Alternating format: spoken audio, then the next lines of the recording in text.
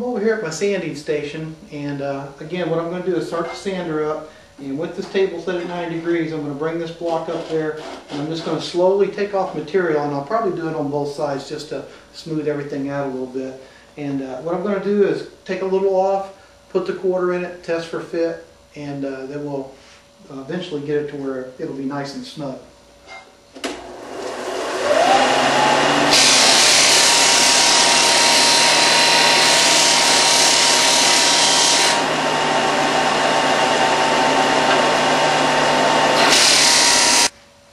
Okay, you don't want to go too far before you test the fit of the quarter. So I've got my quarter now. I'm going to go ahead and hold these two halves together, set my quarter in on the ledge, and make sure that when I apply pressure that quarter is good and tight. And just that little bit we took off at the sander has already got it where I want it. So you don't want to go too far, because that way you can come back if the quarter does ever start to indent on this a little bit. You can come back and take a little more off. I've got the two halves of my clamp back over here at the workbench, and I want to point out a couple things to you that can be kind of important depending on how you plan on cutting out your coins. This lip right here determines how close to the edge of the coin you're going to be able to get your scroll saw blade. So if you really want to cut real close to the rim, you may have to sand this inner lip down just a little bit so your blade can get closer to the edge. And you can use a spindle sander, or you can just sand it by hand until you get this down as thin as you can. All you need there is just enough of a lip to hold the quarter up. And now what we're going to do is, when we put this together, we can drop our coin in there now, and we can go ahead and take our clamp from our 3D cutting jig, place it around the clamp, go ahead and tighten the clamp, the 3D cutting jig clamp down, and we're basically ready to cut at that point. Now, the next step in this is to take a look at your quarter, or whatever coin you decide to make this jig for, and you want to go ahead and plan now what you're going to cut out. So what we're going to do is drill, whatever entry holes we need at the drill press. And in this case, in this little demo, I'm just going to do a simple one. All I'm going to do is cut out the head here, and I might leave the date down here at the bottom, and then at the top I'll leave just a little space right here at the very top where we'll be able to drill a hole for the chain to go through, and I'll show you how we're going to do that when we get done. So I'm going to take this coin over to the drill press, go ahead and drill an entry hole. In this case I'll probably drill two holes. I'm going to drill one over here in the front of the face and one right here at the top, which will be the chain hole.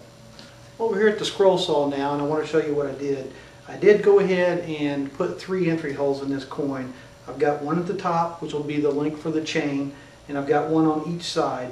I'm going to go ahead and cut out the front of the face down to the date, and in the back of the head I'm going to start at the date, cut around the back of the head, and I'm going to leave a pretty good little piece of metal right here at the top of the coin to put the chain link in.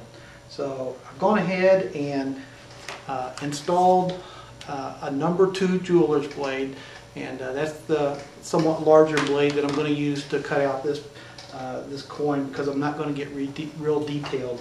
Now, as you get more practice with this, you can actually go in and cut out the individual numbers in the date. You could cut out the individual letters in the word Liberty. You can really get detailed, but for this video we're not going to take it quite that far. I've gone ahead and installed a number 2 jeweler's blade in the top chuck here of the scroll saw. And in this case, feeding the blade up from the bottom would be really difficult. So I've gone ahead and clamped it in the top. I'm going to feed it down through one of my entry holes, and then I'll take it down under the table and go ahead and clamp it into the bottom. It's just going to make this whole process a whole lot easier to clamp from the top.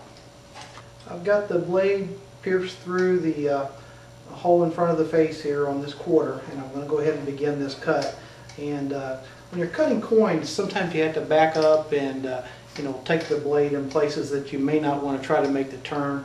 Again, like we talked about in the last video, these jeweler's blades are very fine, especially once you get up to like a number 8, and they break really easy. So you want to be as easy on these blades as you can. You want to turn the speed down quite a bit, and you don't want to put them in too much stress, more stress than you have to. And we'll go ahead and start this cut. And you can notice that I've got the speed turned down really slow. And I'm going to go ahead and start underneath the nose here. Oh, one more thing that I forgot. I am going to go ahead and put on these head-mounted magnifying glasses. You can find these in hobby stores and things, but to cut these quarters at my age, I need the extra help. So if you have trouble seeing your cuts, go ahead and get you a pair of these magnifying glasses, and it'll make things a lot easier.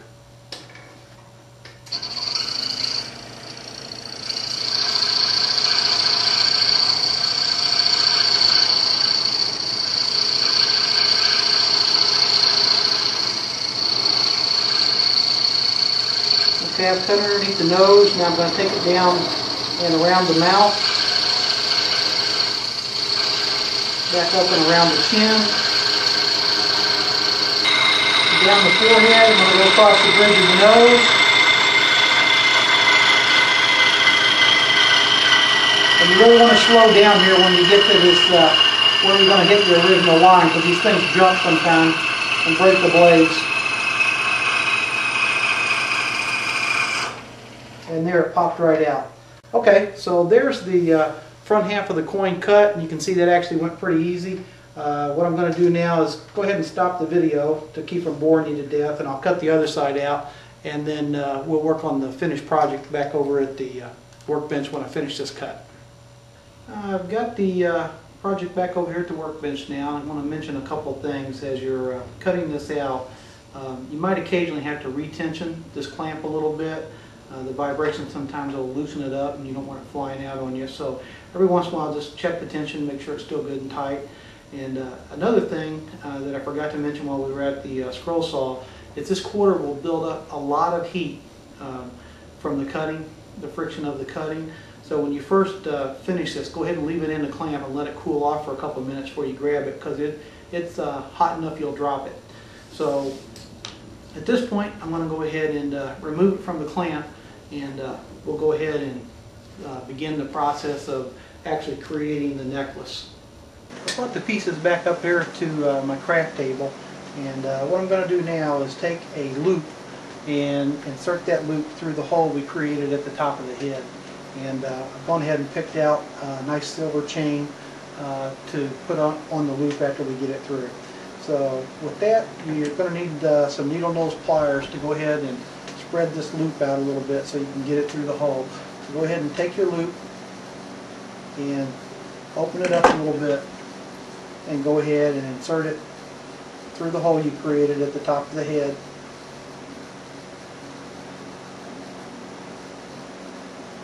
And then what we'll need to do is go ahead and close it back up. This loop is actually just a little bit big. If I had a smaller one, I'll probably put a smaller one on it. So there we've gone ahead and we've got the loop inserted through the hole at the top. Now all we have to do is go ahead and take our chain and pass our chain through the loop, and we'll have a nice little necklace there. Go ahead and open this chain up. Chain through the loop. I'm going to have to close that loop up a little tighter too. It's a little bit loose.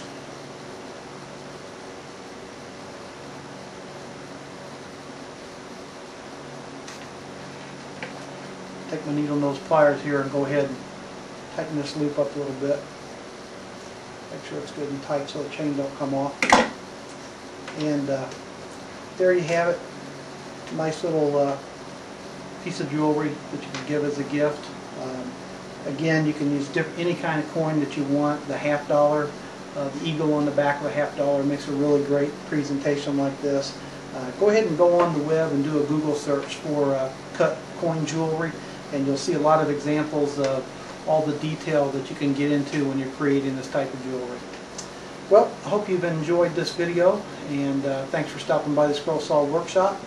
Remember to stop by the Scroll Saw Workshop and look for all the latest patterns at www.scrollsawworkshop.blogspot.com. We'll see you in the next video.